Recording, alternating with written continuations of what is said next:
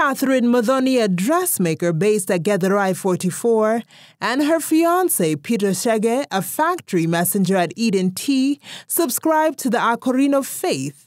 And our curiosity of their faith and Akorino weddings got the better of us.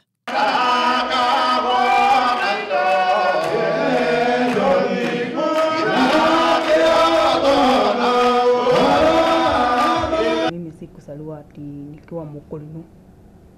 Mi kitambaa yangu nilifunga nikiwa standard 1.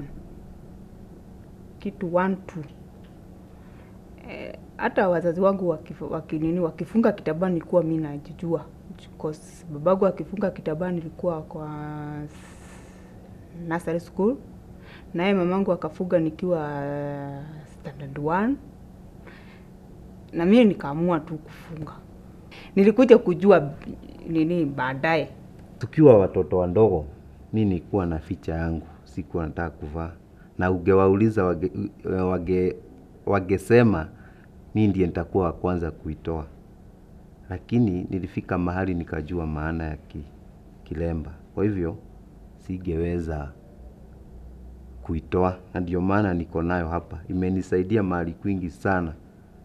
In fact, when I was in secondary school, ningekuwa kuvuta bangi, ningeivuta laudio, lakini nilikuwa naona cause wenye tulikuwa tunatembea na wao walikuwa watu wakora. In fact, hata nilikuwa nafukuzwa shule juu ya wao tu.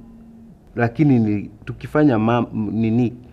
tukifanya makosa ama tuseme tunafika mahali sasa wanaenda kuvuta bangi, kuna maswali mimi najiuliza, kwa nini niende nikavute bangi na niko na kilemba kwa kichwa? Kwa hivyo nikakuwa kaa najua maana yake, maana ya kilemba.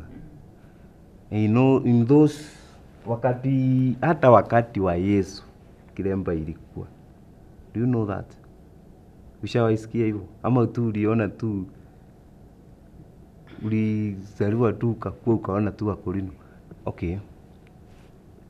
Maana ya kilemba inaonyesha huyo mtu ni mtakatifu.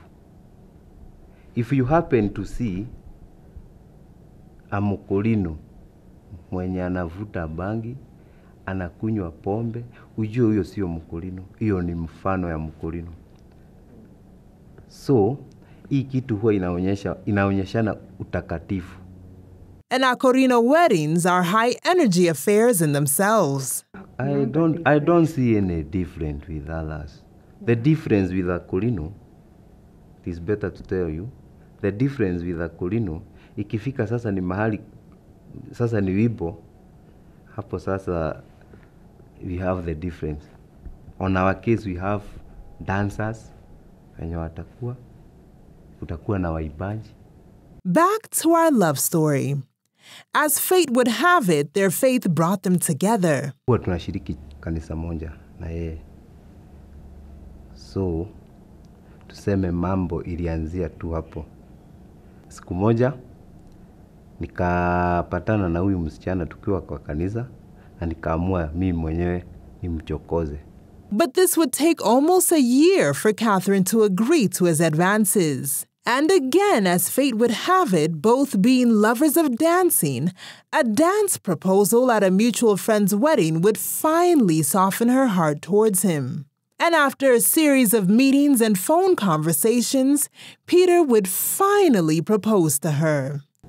But one day, I decided to meet with her. Na nikamwambia akuje mahali ndio tuongee. Na wakati alikuja tuliongea, na nikamuuliza kama anaweza kubali nimuoe. Naye ni kama alikuwa anangojea cause wakati huo hakukataa.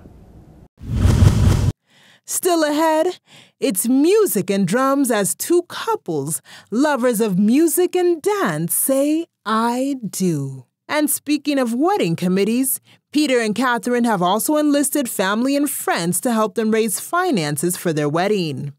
The total budget, I think, was 200,000. They recently had their pre-wedding event where they managed to raise 100,000 Kenya shillings. Pre-weddings are a common feature in Kenyan weddings to help engage couples to raise funds for their weddings. We have wageni, guest, wenye hawakuwa wameleta pesa zao by pre-wedding. Some of them washatuma hizo pesa. Zimeongezeka about 150. With Peter keeping a close eye on the budget, they had to forgo some items from their original budget, like the evening party, to accommodate what monies they had in hand. Right now, tulitoa evening, of which tunaweza kuwa nayo cause ya Mungu huwa haijulikani. Naweza enda tupate pesa mahali kwingine, lakini sio kukopa. Kukopa hapana. There is another life after wedding, so kukopa very difficult, hatuwezi. Lakini tunaweza patana na wasamaria wema na watusaidie. A wise decision indeed, we must concur. Working in their favor, though, they have managed to secure Stima Members Club as the venue for their wedding, where they will have both the ceremony and reception. For one, ilituveva kwa mfuko.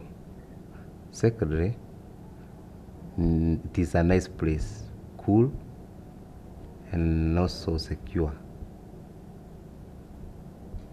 That is why we decided to choose that place. And for just 30,000 shillings, the venue will provide tables, chairs, and decor for their wedding. They have also managed to secure an independent caterer to feed their 400 guests.